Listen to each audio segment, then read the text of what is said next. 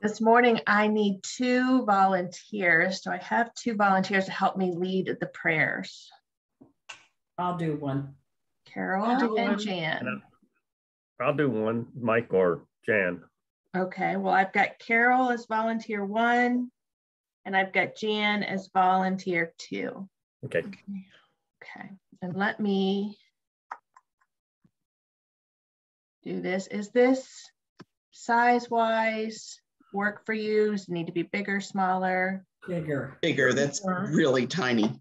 Okay, it's hard for me to tell. Like, yeah, it obviously is different from what. Good. No, too big. Back. Yeah, that's fine. Okay. Everybody okay with that? Yep. That's good. So, okay.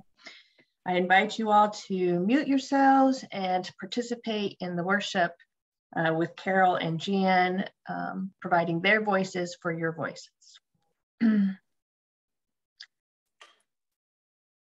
Take, Lord, and receive all my liberty, my memory, my understanding, and my entire will, all I have and call my own. You have given all to me. To you, Lord, I return it. Everything is yours. Do with it what you will. Give me only your love and your grace. That is enough for me. Dear people of God, the first Christians observed with great devotion the days of our Lord's passion and resurrection, and it became the custom of the church to prepare for them by a season of penitence and fasting. This season of Lent provided a time in which converts to the faith were prepared for holy baptism.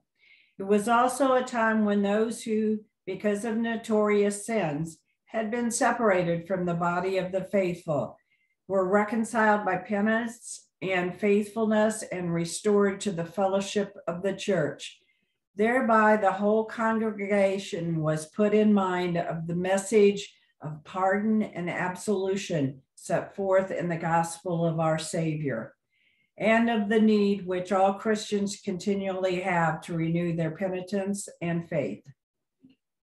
I invite you, therefore, in the name of the church, to the observance of a holy Lent, by self-examination and repentance, by prayer, fasting, and self-denial, and by reading and meditating on God's holy word, and to make a right beginning of repentance. And as a mark of our mortal nature, let us now pray before the Lord, our Maker and Redeemer. Almighty God, you have created us out of the dust of the earth. Grant that these ashes may be to us a sign of our mortality and penitence, that we may remember that it is only by your gracious gift that we are given everlasting life, through Jesus Christ, our Savior. Amen. Remember that you are dust, and to dust you shall return. O God of love, you are the true Son of the world, evermore risen and never going down. We pray you to shine in our hearts and drive away the darkness of sin and the mist of error. We pray that we may, this day and all our lives long, walk without stumbling in the way you have prepared for us, which is Christ Jesus our Lord, who lives and reigns with you and the Holy Spirit, one God in glory everlasting. Amen. So for our reading today, I am going to stop sharing. I invite you to get in a comfortable spot, something where you can listen to the story of Hagar in a whole new way. I know you guys read it yesterday. We're going to read it in a different way today, an imaginative retelling of the story by Rachel Held Evans in her book, Inspired. This was the last book she published before she passed away. And so if you need to close your eyes or turn off your camera, whatever you need to do to just listen to the story, and I will read it to you. So let me read the story of Hagar. Most of the time, God does the naming. Abraham, Isaac, Israel. Just one person in all your sacred scripture dared to name God, and it wasn't a priest, prophet, warrior, or king. It was I, Hagar, foreigner, woman, slave. I do not wish to be remembered as powerless, for power is the currency of men. But before the wilderness, before the naming, my station ranked me among the invisible. Dark skin and foreign tongue curried little favor in Beersheba, land of the seven wells, where warring tribes marked moments of peace by digging together for water. I belonged to a woman blessed with all the things a woman wants: wealth, nobility, legendary beauty, and divine favor, but not the thing a woman in an unsettled territory needs: a womb that can carry a boy. Sarah wore her laugh lines like jewelry. She told stories better than anyone I've ever known. The desert wind sent her white hair dancing and carried her unmistakable peals of laughter through the arid atmosphere like rain. Old and young, men and women, slave and free, ventured to her tent for advice on breeding goats, arranging marriages, spicing foods, and offering prayers. And yet, in our world, they called this woman barren. I had the misfortune to belong to a woman who believed the wrong name. So she gave my body to Abraham. Long as I live, I will never forget how casually she informed me of my duty, rattled off at the end of a list of linens to gather and food to prepare. You will think me callous for not being more angry, more resistant to the charge before me. But bearing the child of a tribal leader, even in another woman's name, carried with it the possibility of more freedom, or at least a challenge to my expendability. The moment the old man rolled away from me, he never once looked me in the eye. I begged the gods of Egypt for a boy. If I survived the birth, I might even live to see him marry. Oh, I begged to every god in every language I knew. A baby's movements don't begin as kicks, but as subtle, enigmatic flutters. They don't tell you that. So I doubted right until the morning when, laying on my side after another night of fitful dreams, I placed my hands on my belly and felt the sudden, certain impression of a heel. No woman can prepare for the awe of it, the overwhelming surge of joy and fear. Instinctively, I looked around for someone to tell, but of course, no one was there. Then came a second nudge, this one longer and firmer, as if to say, don't you dare think yourself alone, Mama. We're in here in this world together. My baby had yet to take a breath of air, and already we shared a secret.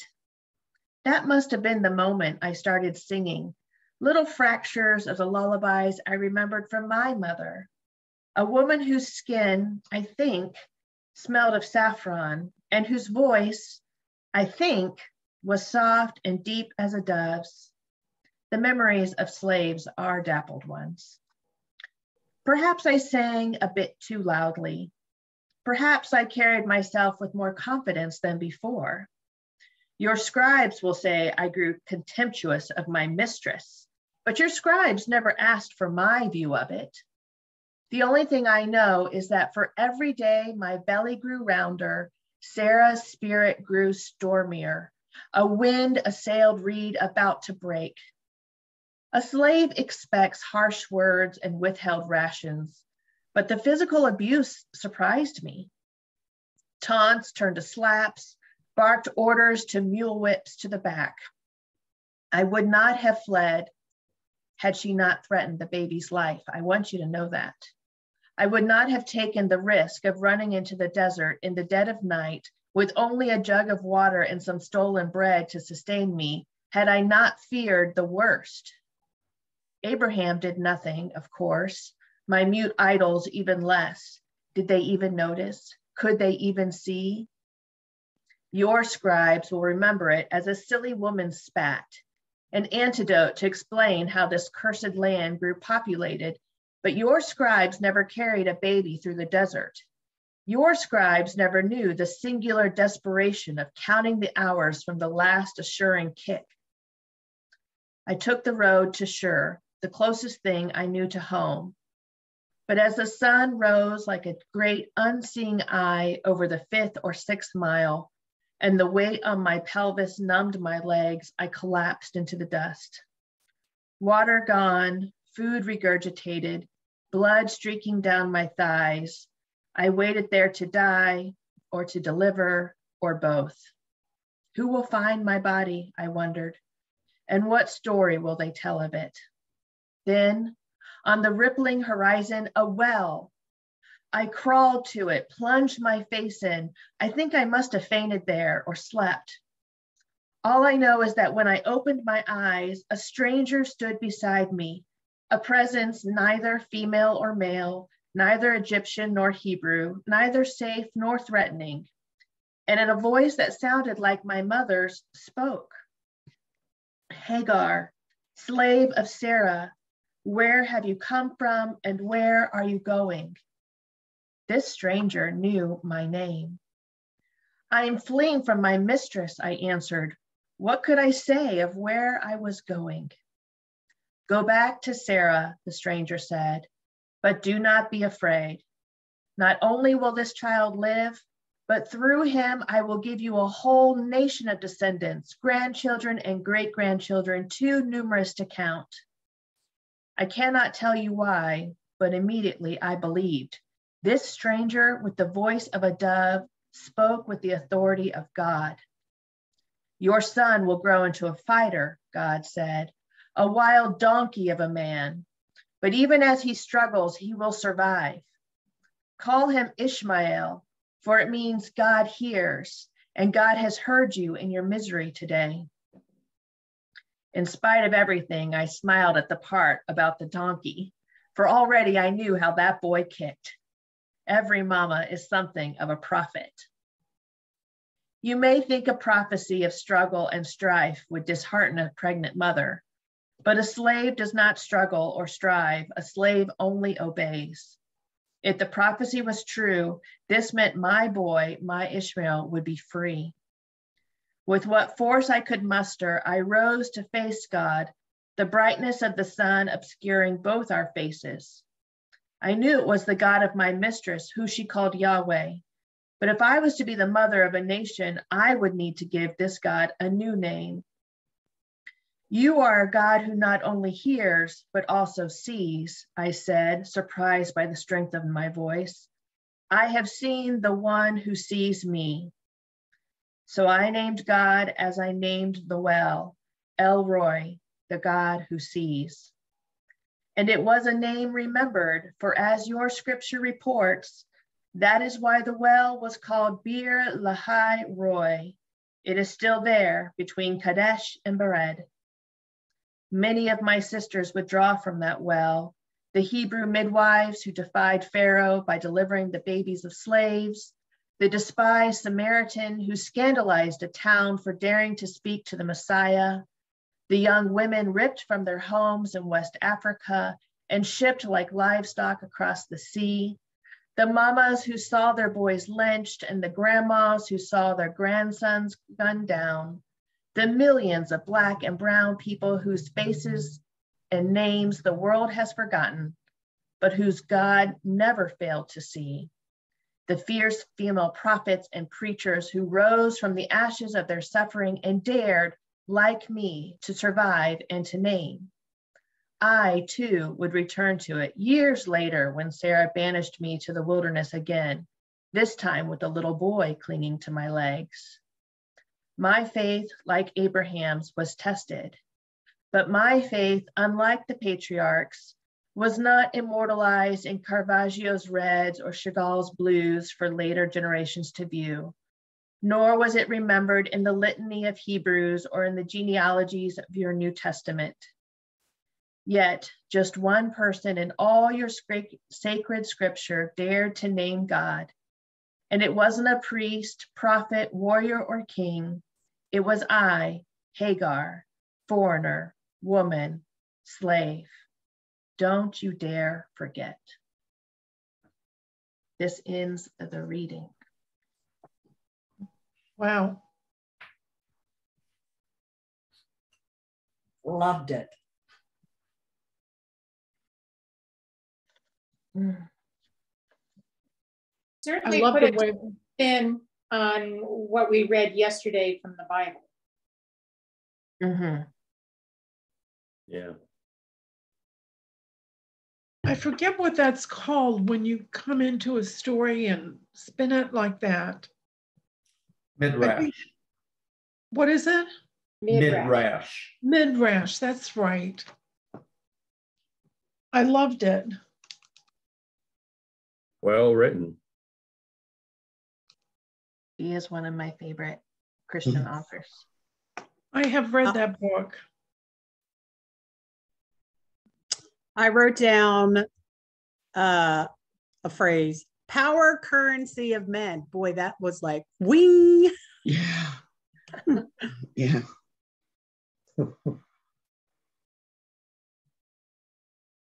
I like the last sentence. Do not forget.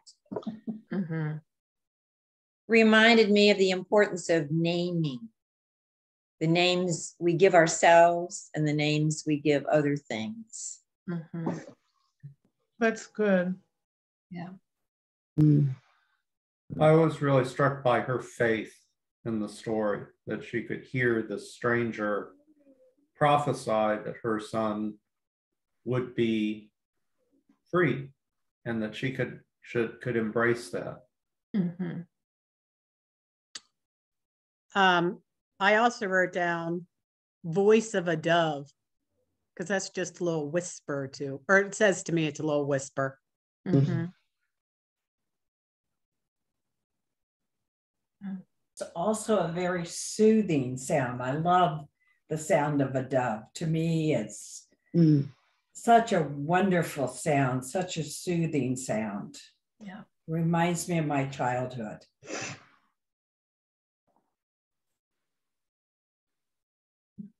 I have mourning doves at my bird feeders, and they call to each other. Right. I also had 2 doves at my bird feeder this morning. Ah. Be on the lookout here.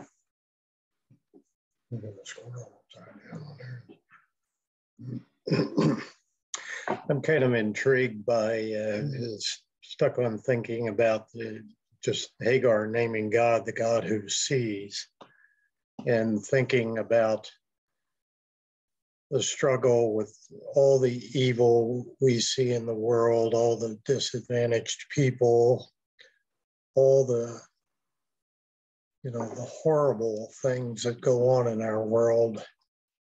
God sees all this, and struggling to think,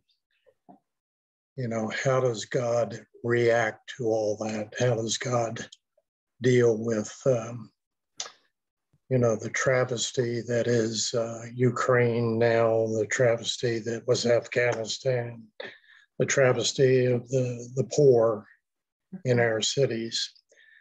And so to think of a God who sees, clearly God sees all that. How does God move us? God has no, well, I'll leave it there.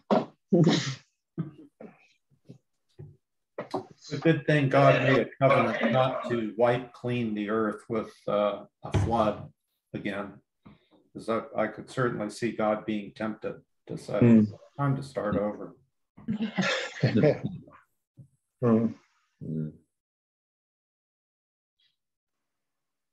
Yeah. All right. Any last thoughts before we move on with the rest of our prayers this morning?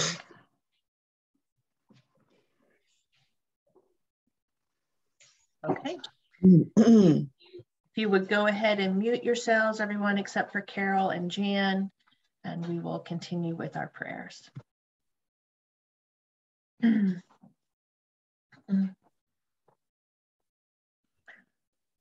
us pray. Loving God, in our faith we pray for reconciliation between the violated and the violent, that we may rest in your peace, for generosity between rich and poor people everywhere, that we may share the abundance of your creation, for the growth of love between broken peoples and nations, that we may shape our common life as your kingdom, for mutual respect between immigrants and insiders, that we may welcome your image in all who come to us, for protection for the weak and humility for the strong, that we may serve others as you serve us in Christ. Let us offer our intercessions and thanksgivings to God, either silently or aloud. For Fran, Kathy, and Pete. For Alma, Maggie, Jeremy, and Sam. For Terry and Mike.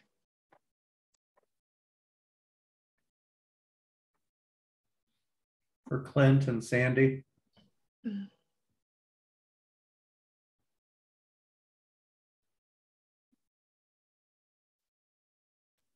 For all the joys and concerns of our hearts, that we may live with gladness and trust. Lord God, Almighty and everlasting Father, you have brought us in safety to this new day. Preserve us with your mighty power, that we may not fall into sin, nor be overcome by adversity. And in all we do, direct us to the fulfilling of your purpose, through Jesus Christ our Lord. Amen. Create in us a clean heart, O God, and renew a right spirit within us. Create in me a clean heart, O God, and renew a right spirit within me. Have mercy on us, O God, according to your loving kindness. In your great compassion, blot out our offenses. Renew a right spirit within me. Wash us through and through from our wickedness and cleanse us from our sin. Renew a right spirit within me. For I know my transgressions and my sin are ever before me. Renew a right spirit within me. Purge me from my sin, and I shall be pure. Wash me, and I shall be clean indeed. Renew a right spirit within me. Give me the joy of your saving help again, and sustain me with your bountiful spirit. Renew a right spirit within me. Glory to the Father, and to the Son, and to the Holy Spirit. Create in me a clean heart, O God, and renew a right spirit within me. Let us pray. Our Father, who art in heaven, hallowed be thy name. Thy kingdom come, thy will be done, on earth as it is in heaven. Give us this day our daily bread, and forgive us our trespasses as we forgive those who trespass against us. And lead us not into temptation, but deliver us from evil. For thine is the kingdom, and the power, and the glory, forever and ever. Amen. Take, Lord, and receive all my liberty, my memory, my understanding, and my entire will, all I have and call my own. You have given all to me. To you, Lord, I return it. Everything is yours. Do with it what you will. Give me only your love and your grace. That is enough for me.